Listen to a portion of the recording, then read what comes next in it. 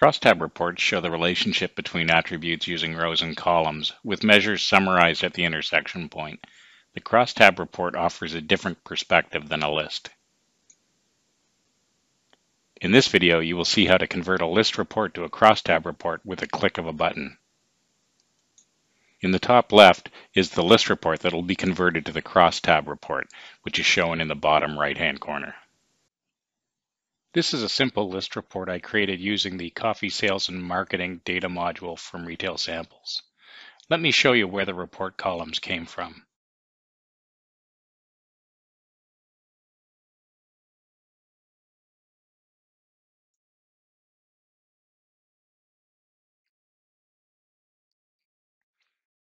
The list format presents lots of information. However, it's not easy to see sales by product category week over week. The crosstab will be used to change the perspective. First, I need to select the list columns that will become crosstab columns, and then click Pivot List to Crosstab.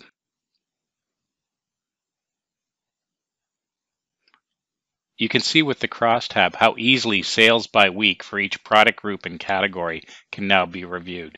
Formatting can be added to improve the readability and usability of the report. For example, bolding of column titles,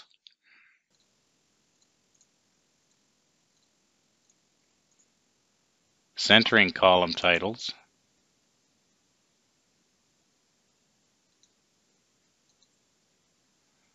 change the background of column titles,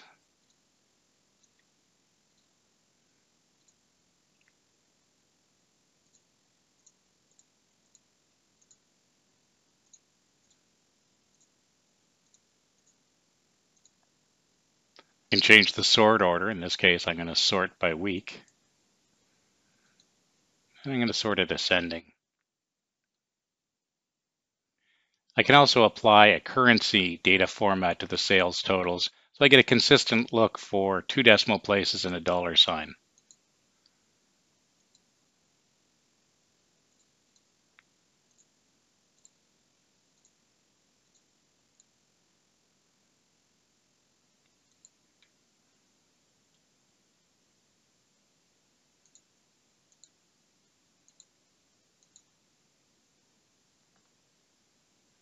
Now I can run the report.